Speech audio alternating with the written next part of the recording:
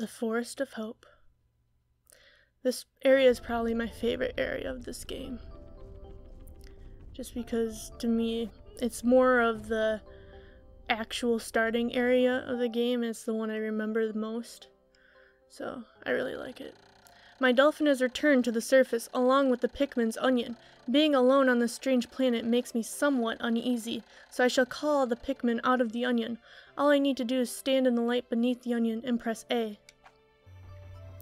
So let's go ahead and call out our little buddies, all 25, and we'll go ahead and get all these free flowers they have sitting here for us, and they'll pick that up.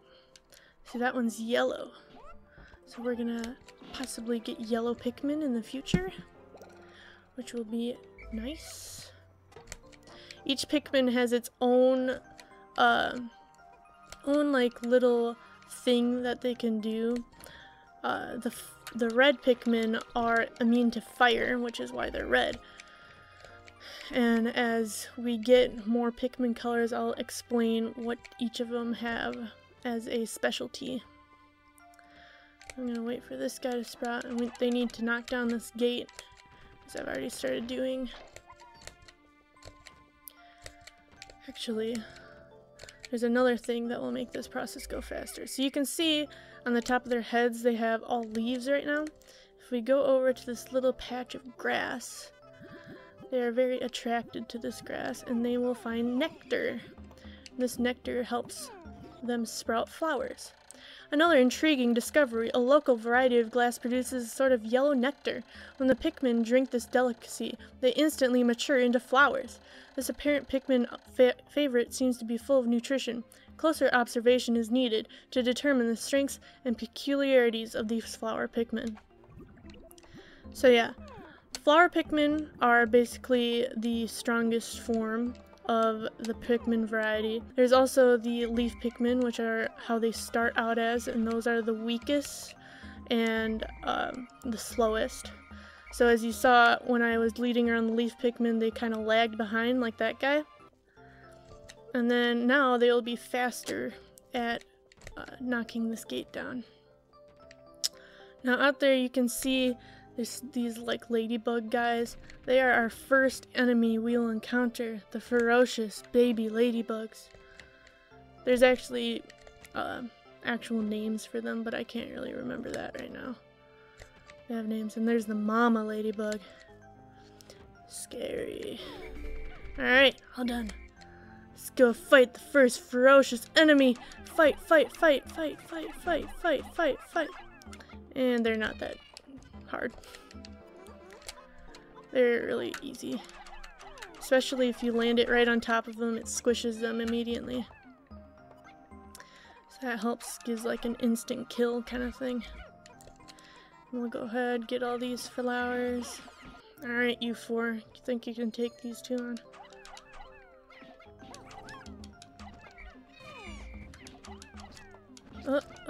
Oh, we lost one. Our first death.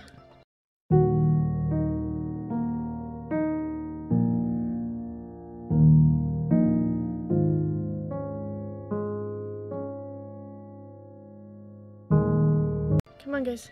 Come on. Get him.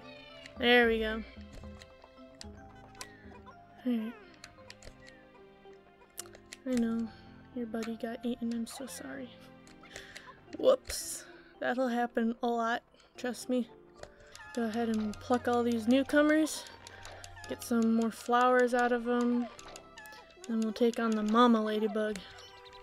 Come on, guys. Alright. Yeah, and they fall and trip sometimes.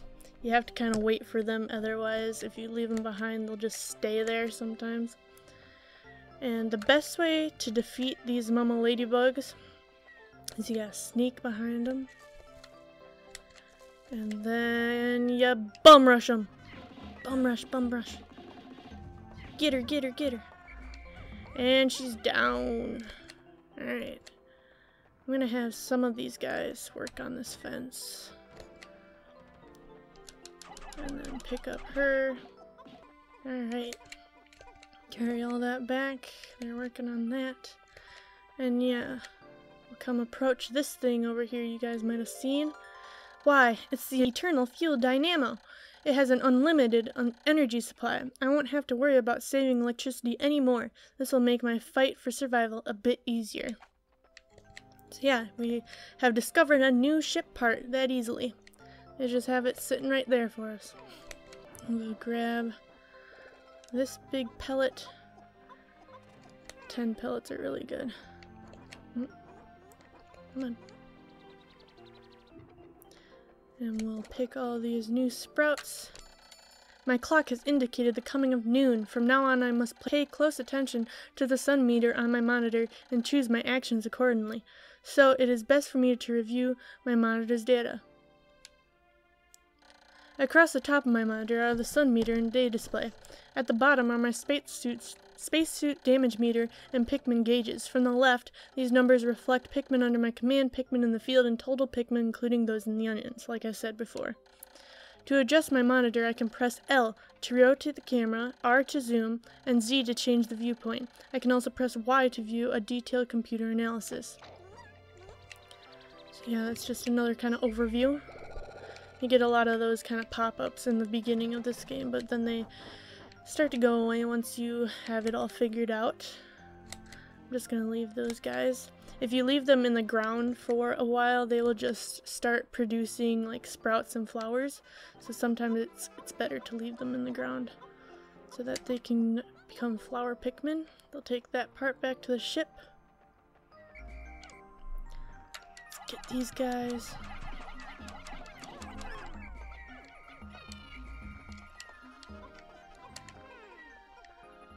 Ooh. Wonder if I have enough to get her. Let's see. I'm gonna throw them right on her. Because it's best to bum rush only when you have enough Pikmin to get that. Oh, she's gonna get some. Ooh, she missed. Yes. Alright, you guys. Actually, no. Leave her. You guys come over here and stay. Oh. Part is back to the ship. Now we have electricity. Eternal fuel dynamo. This should light things up. No more candles for me. I have now recovered 2 out of 30 parts. If I can find just 3 more, I should be able to increase my ship's capabilities. And that basically means we'll be able to go to the next area in the overworld. And what's this? We have our yellow Pikmin.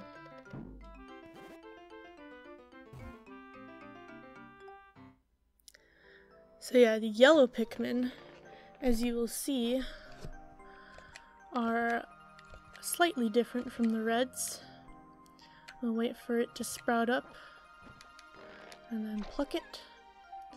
And look at this guy with his big ears. The color is different, but it seems to be a Pikmin nonetheless. First glance suggests that one has what, in some circles, could be considered very large ears. It looks like it may weigh less than the others. In what other ways might it be different from the red Pikmin? No matter. They are obviously quite similar, so I shall call this one a Pikmin as well.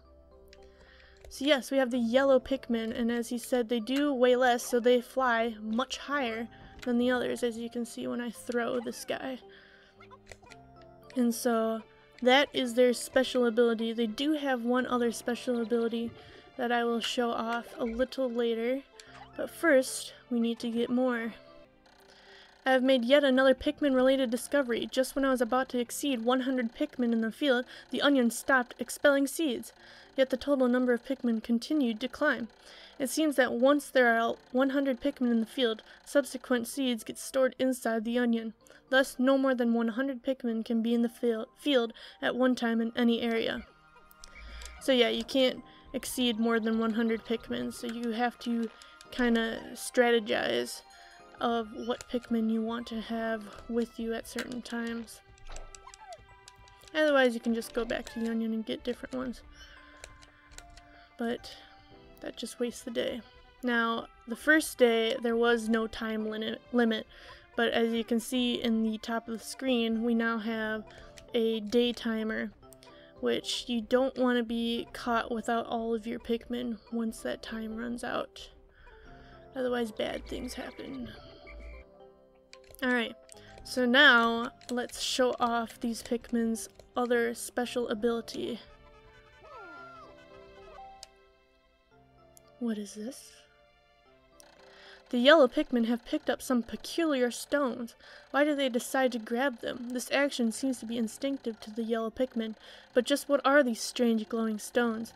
Brightly glowing cracks cover them. Perhaps these cracks indicate that there's tremendous power locked away within.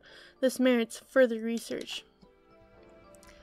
So we have them grabbing these peculiar stones. Wonder what they do. Well, let's throw them at what they're next to. They are bomb rocks.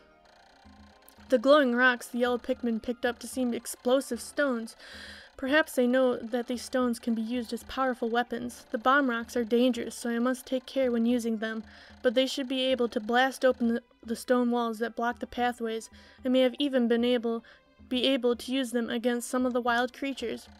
I must be vigilant. Pikmin I dismiss by pressing X bring their bombs when I call them back. Pikmin I throw by pressing A drop their bombs when I call them back. Keep clear of the explosion. When I touch Pikmin directly, they keep their bombs and fall in line. So yeah, I have made that mistake where you accidentally set off all the bombs and kill all of your Pikmin in the group. It is not a good situation to be in. Come on, guys. We will fight these guys for you and then let them take...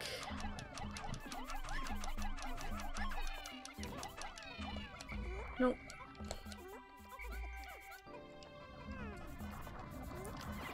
Get him, get him, get him, get him. Ah, nope. No. No. Get back here. Now it's almost sundown.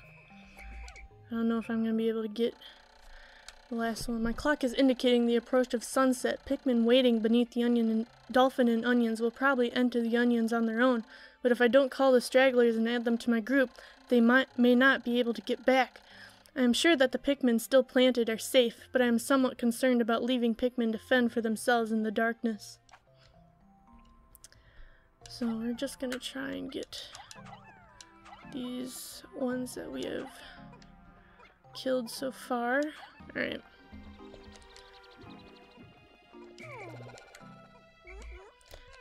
It does not look like we're gonna get that ship part that we saw, but that's okay. We can get it tomorrow. Hopefully we don't leave anyone behind. It's always the worst.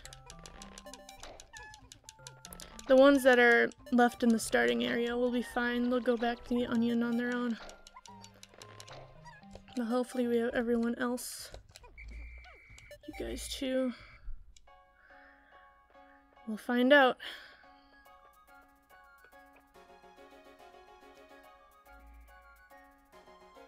Sends them all back to the onion. Let's get in our ship.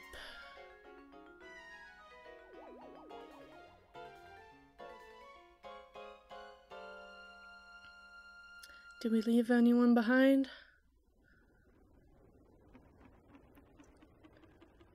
Nope, we're all good. If we would have left anyone, they would have been ladybug food. It's not good. 2 days since impact, it appears that many of my ship's parts have landed in this region. If I can just recover the parts of my radar, I should be able to use my radar screen. How that would improve my chances. Then I'd only have to press Y to locate my parts. Yet, there seem to be many hostile life forms here. If I'm attacked and my spacesuit takes damage, I must return to my ship, stand in front of it, and press A to make suit repairs. As I explore, I must pay attention to my suit's damage meter in the bottom left corner of the screen.